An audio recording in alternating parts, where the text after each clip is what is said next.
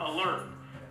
The importance of this drill, the staff and the students are doing what they have to do, because if it is an actual incident, it's important for them to practice appropriately. Both the Office of Safe Schools as well as the School Resource Unit, our number one goal is safety of students and staff. We provide training, we provide education to the school sites as well as school administrators and students. We have a team of 8 and a sergeant and myself to cover a small city. And you can never imagine doing that, but that's what we do every day. I work side by side with Sergeant Brown and the whole School Resource Officer Unit to ensure that we have a safe school, as well as our other district building. It is very positive for us as administrators in the role that we play to be able to have that line of communication with our school resource officers, because in many cases we avoid situations before they occur. With the Office of Safe Schools and our SROs, we come into the schools and we make sure that we walk through these drills on the various campuses. We just want to make sure that they're prepared in the event that a critical incident or an emergency would happen on a school campus. We look at safety in a holistic approach. If something had been assessed earlier and resources provided, then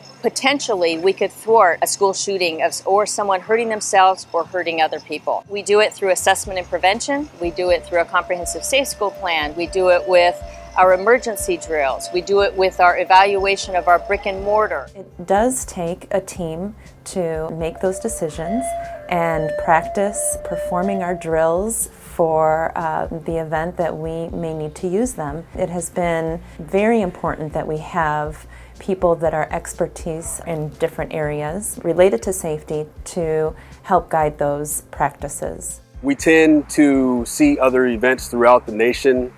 Community members, school staff, students, they think that it can't happen here. And my message is, if it happens, we want to be prepared. It's important that law enforcement, they don't get complacent, and it's important that schools continue to train and get educated. Social media has brought us a lot of wonderful things in our life, but at the same time, it's provided us with the anonymity of people that want to create havoc. We have to make sure that what we're going to put out is the best information that we have, and that we're doing it in a unified voice with the police department or the sheriff's department. Communication is essential to safety. We're looking at the best ways to communicate quickly with parents, staff, and students. We're providing the highest quality of service that we can. Training is important. We train several times a year, and I'm talking about, our law enforcement professionals that work in the schools, the Office of Safe Schools, as well as the school sites.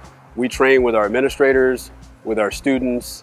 It's about training, and getting better, because we want folks to be ready in the event that an incident may occur on campus. The effect that we can have is amplified by the fact that we have such a great working team together. It's just important for the kids to know that we're here to support them, and part of this is doing the drills and making sure that they're prepared for it. We also find it very valuable that our SROs are on campus, connecting with students and families, as well as our teachers and staff, so that our community builds that strong trust and relationship with our school resource officers. As a parent myself, a mother and a grandmother, school safety means everything to me. It's my second passion in life after my years as a federal agent, and I go to sleep every night and wake up every morning thinking about school safety. I'm just proud of our team. It's a collaborative effort, and like my chief always says, together we are great.